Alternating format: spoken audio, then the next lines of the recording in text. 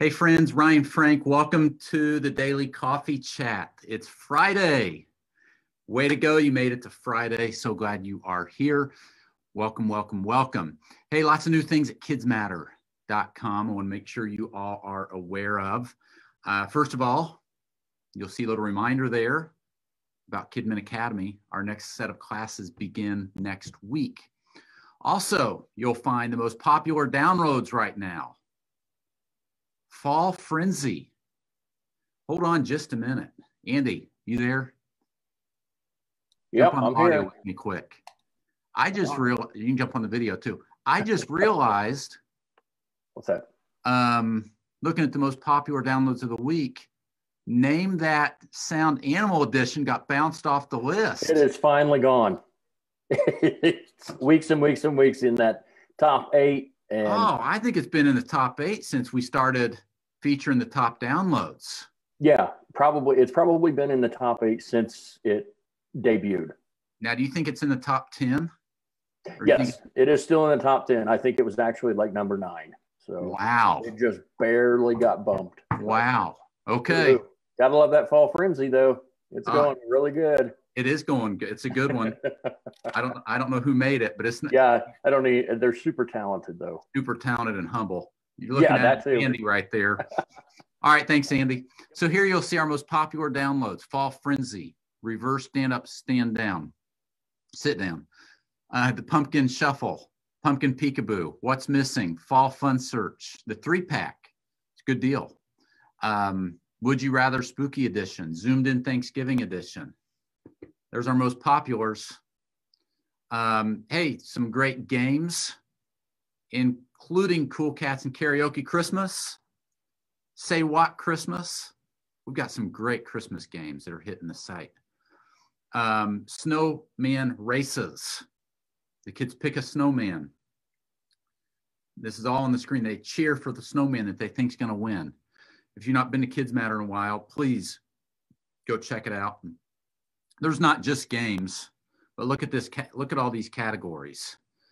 Worship videos, programming videos, teaching, curriculum and videos and skits, all kinds of resources for family discipleship, leadership, seasonal stuff, all kinds of great stuff over at Kids Matter HQ. How's everybody doing today? Hope you're doing well. Hey, I know that weekends look different now. It is, we are less than a week away from the election. It'll be interesting to see how the election impacts things in our world these days, won't it? But whether you are preparing for Zoom services or whether you're shooting today your pre-recorded service for Sunday, or whether you are making sure the chairs are spaced out 6 feet apart and there's a little bottle of water underneath each chair because the kids can't use the water fountain. Whatever you are doing, know that you are making a difference. So thank you, thank you, thank you. I want to talk to you for a few minutes today about the team that you are building. The team that you are building.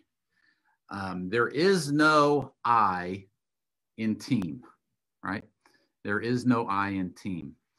And it is easy to rely on yourself in children's ministry and as a pastor and as a leader. I've got this. I've got this. And it's easy for you to, I'll take care of Sunday. I'll take care of the budget. I'll run and get the supplies. I'll make sure everything is set up. The problem with relying on yourself is your ministry will never grow beyond you.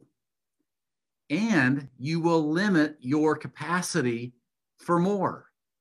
One of the best things that you can focus on every week, really every day for that matter, as a children's ministry leader, is growing your capacity for more.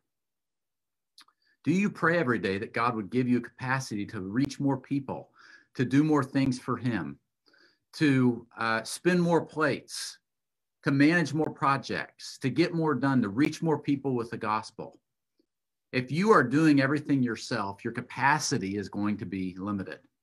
You've got to get you've got to build a team. I want to talk to you for a few minutes about 3 non-negotiables when you are building a team. 3 non-negotiables when you're building a team. Number 1, you need to find people with competency. That's the first point. C, competency. If you're trying to build a children's ministry team, you need to have some people that are competent in children's ministry, right? There are good people in your church, but they have no business being in children's ministry. They hate kids, right? Or they're old and grouchy. You need people that love kids and love families. You need people that are excited about the vision that God has given you as the leader for the children's ministry in your church. So as you build a team, look for people that have kids of their own. Look for people that you can tell love kids. They talk about their grandkids all the time. You see them doing things with their grandkids all the time.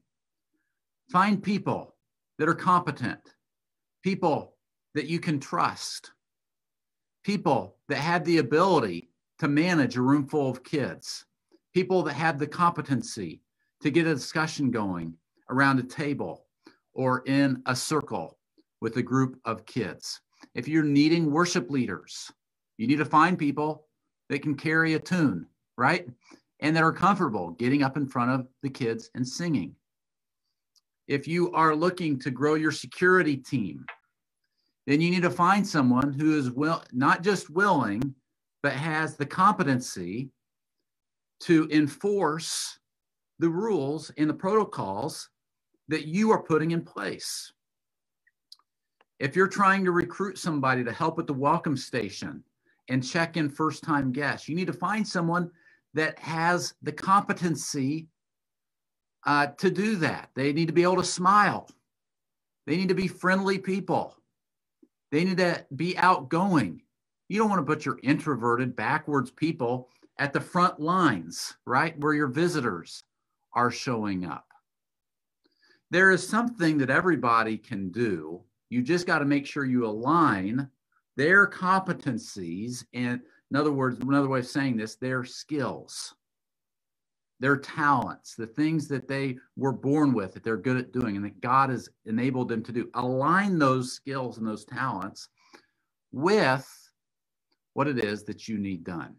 So as you build a team, of first non-negotiable, competency. Number 2, chemistry. There's got to be some chemistry, not just between you and that volunteer, because the truth is you may not be working with that volunteer a whole lot, but there needs to be some chemistry with the team that you put together. Or if you're recruiting a helper in a classroom, there needs to be some chemistry between the lead teacher and that helper that you're recruiting, right?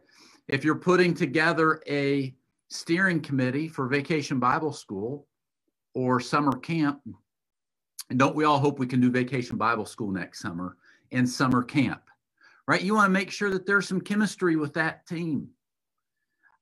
Chemistry is important. How do you understand if there's chemistry with someone? You've got to get to know them. You've got to get to know them, which is going to require you spending some time with them, or knowing someone that knows them, or knowing someone that has spent some time with that person. Chemistry is important because chemistry impacts culture. And the culture of your children's ministry on Sunday mornings and Sunday nights and Wednesday nights is so important. Toxic culture will run off a team quicker than anything else. But a good, healthy culture will actually attract a team. And that culture happens when you've got the right people working in the right department with the right teams, because there's good chemistry. Here's the third thing, the third non-negotiable to look at when you're building a team, and that is attitude. Attitude. You want people with a good attitude. Now, I'll tell you this. Attitude is one of the hardest things to change in a person. I mean, if you onboard a volunteer and they seem to have a lousy attitude, but you're like, you know what, I think it'll change with time. I don't want to discourage you. It could change with time. The Holy Spirit doing and working in that person's life, that might change, but listen, it's difficult to change people's attitude, right? So one of the key things I look for with new team members is their attitude. Do they have a positive attitude? Do they have a we can do it attitude? Do they have a servant's attitude? Because am I not correct in saying that so much of children's ministry leadership is about serving others? It's about washing other people's feet, especially in children's ministry. You're getting there before anybody else. You're staying there after everybody else leaves. You're cleaning up messes of kids that aren't your kids, right? You are serving. So you want to find people with a good attitude, a positive attitude, a we can do it attitude, a servant's attitude, a team attitude. That, you know what, people that are committed to having an attitude that it's not just me, but I am part of a bigger team. I'm a team player. And I think I would be amiss if I didn't mention having a spirit-filled attitude. We need people on our teams, working with our kids that are walking in the Spirit. They're not perfect, just like you and I aren't perfect, but they are doing their best every day to walk in the Spirit of the Lord. There's 3 non-negotiables to look for in your team: competency, chemistry, and attitude. Now, friends, before I let you go, thank you for tuning into today's coffee chat. A couple housekeeping things. Number one, let me go back and share my screen again. Our next class for Kidman Academy begins Tuesday of next week. There is still time to register. We're doing a special COVID-19 offer, pay what you can. And at the end of 12 months, if you missed yesterday's coffee chat, you can get it at the Ryan Frank podcast or at kidsmatter.com. I spent 10 or 15 minutes. I unpacked what is Kidman Academy. Go back and listen to that if you have any questions. But our classes begin Tuesday. There is still time to sign up. Also, are you catching some of some of the podcasts that are part of the Kids Matter podcast network? We have a brand new today podcast from Amber Pike. Her podcast is titled The Kidmin Huddle. Top 20 favorites, Bible, books, music, and more for the home. We have a new Kids Matter podcast that was released yesterday, The Secret Sauce of Leadership, which is momentum. You can catch my podcast from yesterday, my spotlight on Kidman Academy. You'll also see, I believe it was yesterday, or maybe the day before, Jack Henry's new podcast, Leadership Recharge. What are we known for? What are we known for? There's some great podcasts. Make sure to catch them. All of the show notes and everything are at kidsmatter.com. Friends, thanks for joining me for today's coffee chat. I want to thank Indiana Wesleyan for sponsoring this episode. That is not true. I just wore this hoodie today. Hey, thank you for being here. Have a wonderful weekend. If you need anything, reach out and let us know. Let's keep the conversation rolling in Kids Matters, I Love Kidmin, Facebook community. Talk soon.